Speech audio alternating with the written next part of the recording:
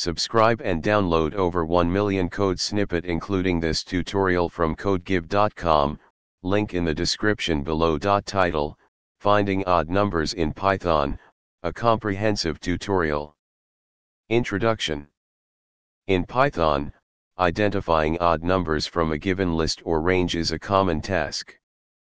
In this tutorial, we will explore different methods to find odd numbers, providing code examples for better understanding. Method 1, using a for loop.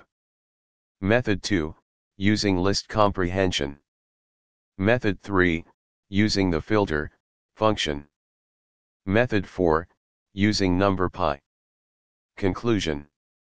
These methods provide different ways to find odd numbers in Python. Depending on your specific requirements and the size of your dataset, you can choose the method that best fits your needs. Experiment with these examples and incorporate them into your projects to efficiently identify odd numbers in Python. ChatGPT. Certainly. Here's an informative tutorial on how to find odd numbers in Python with code examples. In Python, odd numbers are integers that are not divisible by 2. They leave a remainder of 1 when divided by 2. There are various methods to identify odd numbers within a given range or from a list of numbers. The modulo operator, %, returns the remainder of the division operation. If a number modulo 2 equals 1, it is an odd number.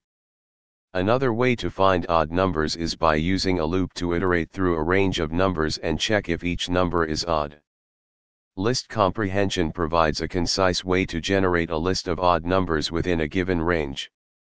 In this tutorial, we explored multiple ways to find odd numbers in Python using the modulo operator, loops, and list comprehension. These methods allow you to efficiently identify odd numbers within a given range or a specified list of numbers. Feel free to modify the code examples by changing the range of numbers or integrating these functions into your own projects to find odd numbers according to your requirements. ChatGPT.